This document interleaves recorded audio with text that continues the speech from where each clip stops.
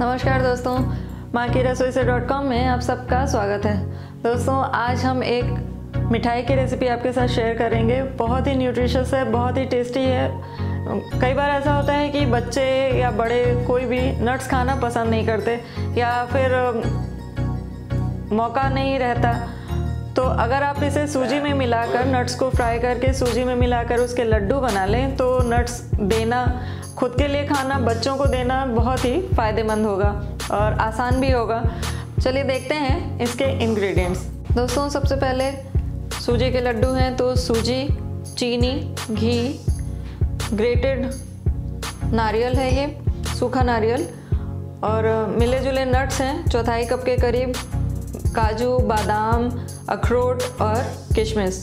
और ये कुछ काजू को हम आधा कर लिए हैं ऊपर से चिपकाने के लिए, ताकि लड्डू हमारे थोड़े सुंदर हैं। चुटकी भर हम इलायची पाउडर का यूज़ करेंगे।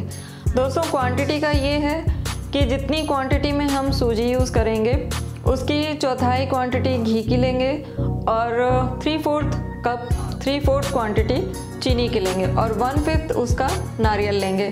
थोड़ी सी नारियल की क्वांटिटी आप घटा बढ़ा सकते हैं। तो यहाँ पर हम ले रहे हैं 1 कप सूजी, और 1 कप सूजी में हम 1/4 कप यूज़ करेंगे देसी घी और 3/4 कप यूज़ करेंगे चीनी। 1.5 टेबल स्पून के करीब हम यहाँ पर डेसिकेटेड कोकोनट लिए हैं। तो चलिए आज हम बनाते हैं सूजी के लड्डू।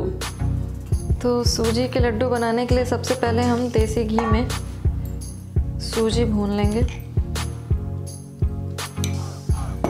ब्राउन नहीं करना है, धीमी आंच पर बिल्कुल ऐसा भूनना है ताकि ये सफ़ेद ही रहे। 7-8 मिनट के करीब हम इसे भूनेंगे।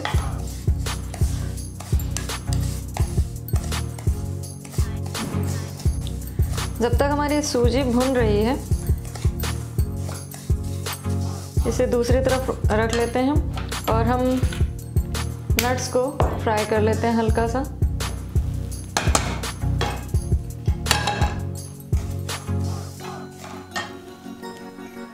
थोड़ा सा घी डालेंगे नट्स को फ्राई करने के लिए। जो हमारे नट्स हैं वो डाल लें। 2 मिनट भूनने के बाद लास्ट में हम नारियल डालेंगे। सूजी में हम चुटकी भर ये इलायची पाउडर भी मिक्स कर देते हैं।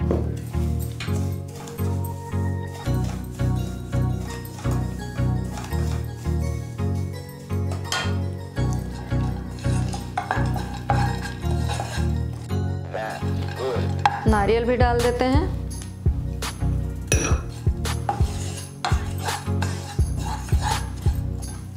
बीच बीच में हम अपनी सूजी भी देखते रहेंगे ताकि ब्राउन ना होने लगे, नीचे से लगे नहीं।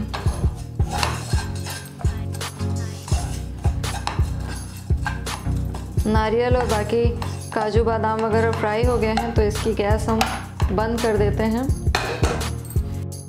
तो सूजी हमारी भुन गई है और अब हम गैस बंद कर देंगे और इसमें मिला देते हैं। थोड़ी सी ठंडी हो जाए, कुछ सेकंड हम इसको चलाएंगे, हल्का ठंडा हो जाएगा, फिर हम इसमें चीनी डाल देंगे। ज़्यादा गर्म सूजी में डाल देंगे तो ये चीनी जो है वो मेल्ट होने लगेगी।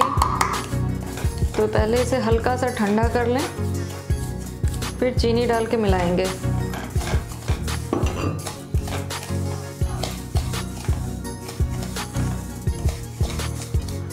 और अब हमें क्या करना, इसे इस मिक्सिंग जार में रखकर इसका हम एक दरदरा सा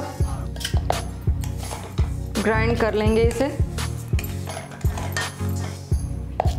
जब अभी गर्म हो तभी आप इसे पीस लें, हल्का गर्म हो तभी पीसेंगे।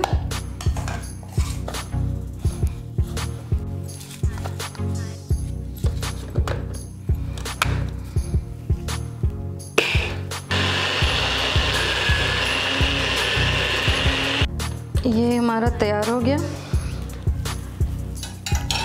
इसे हम एक प्लेट में निकाल लेते हैं।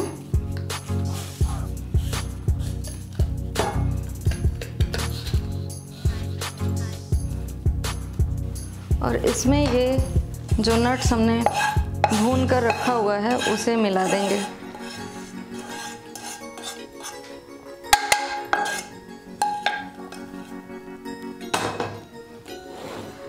मिक्स करिए।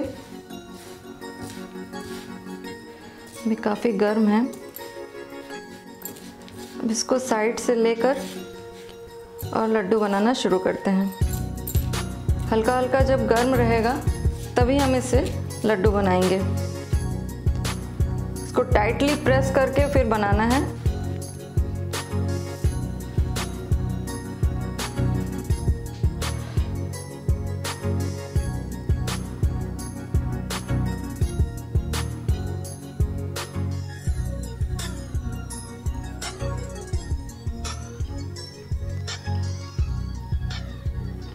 तो ये लास्ट लड्डू भी हमारा बनकर तैयार हो गया। लीजिए दोस्तों, तैयार हो गए हमारे सूजी के लड्डू। इसे बनाना बांधना थोड़ा सा मुश्किल है, थोड़ा टाइम टेकिंग है। थोड़ा दबा कर हथेलियों के बीच में रखकर थोड़ा दबाकर थोड़ी देर तक बांधना पड़ता है, तब जाके ये शेप ले पाते हैं। तो थोड़ा टाइम लगता है। अगर आपको थोड़ी ज़्यादा मुश्किल हो रही हो तो आप इसमें जब चीनी मिलाकर पीस कर और बाकी नट्स वगैरह मिलाते हैं तो थोड़ी सी मलाई मिला सकते हैं। मलाई मिलाकर भी मिक्स कर लें तो बांधना आसान हो जाएगा।